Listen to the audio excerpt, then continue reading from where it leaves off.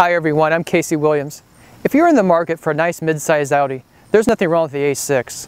It's very competent, drives nice, it's quiet. You can drive almost any speed you want to and be very comfortable in the car. But it's a little bit conservative too. And if you're just a little bit more stylish than the average gentleman, you might want to look at something like the A7. Or if you really want the performance, you'll go for the S7 behind us. Let's go take a look. Well, the basic architecture between the A6 and the A7 is shared, but what really differentiates the A7 from its more conservative brother is that roofline. That four-door coupe profile really gives the S7 that low, hunkered look, very elegant and very sporty. I think it looks very, very beautiful. Our car has the black optic program, or the package on the vehicle. Comes with 21-inch alloy wheels. Also comes with a black grille, black rear diffuser, and black quad tail lamps. So come on around to the back, and you really get that wide stance of the car. Again, just looks really planted. You got the fastback roofline coming down.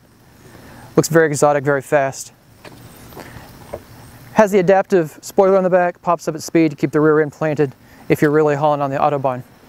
But again, I just think the car looks really sporty, looks menacing, and just gives it a lot more attitude than the S6 sedan would. Well, when you pay the extra money to go from an A7 to an S7, this is what you're paying for. It's a 4-liter turbocharged V8 engine, delivers 450 horsepower and 406 pound-feet of torque. That's routed through a 7-speed automatic transmission with paddle shifters if you choose, and it's routed through the Quattro all-wheel drive system. So it really gets the power to the ground. Fuel economy is rated 17 miles per gallon in the city, 27 miles per gallon on the highway. So still a pretty decent gas mileage, and that's helped along by the automatic start-stop system on the car. Now performance. 0 to 60 in about 4.5 seconds, top speeds at governor limited 155 miles per hour. So you got a car that actually gets fairly decent gas mileage for the kind of power we're talking about, and can get all that power to the ground through that all-wheel drive system. When you hit the gas, it moves, no doubt about it. Well, all Audis are pretty elegant inside too, but where the A7 and the S7 really stand apart is in the interior. It has just 4-place seating, so if you're planning on taking your family along, it might not be your best choice. You have the lower roofline, you're going to dodge a little bit to get inside of it. But our car has the design selection package on it, and what you get for that, things that I would really like to have in this car. Get the red leather seats with the contrast stitching, they're heated.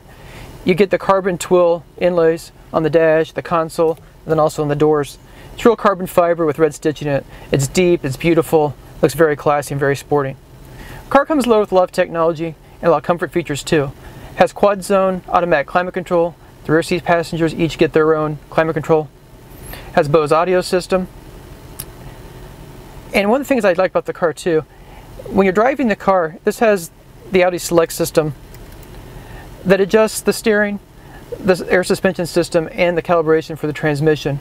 And you can do it between comfort, automatic, dynamic, or the sport mode, or you can customize the individual attributes however you'd like them to be and set your own settings. So the car can really transform from being a comfortable cruiser to a very tight performance vehicle.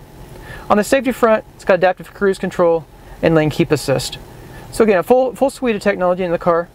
And if you want to bring your iPad along, it's got 4G Wi-Fi, and it's got Bluetooth, of course, with streaming audio.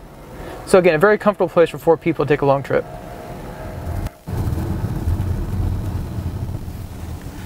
Well, you could buy an Audi A6 and be very happy with it. You could even buy an Audi A7 and be very happy with it.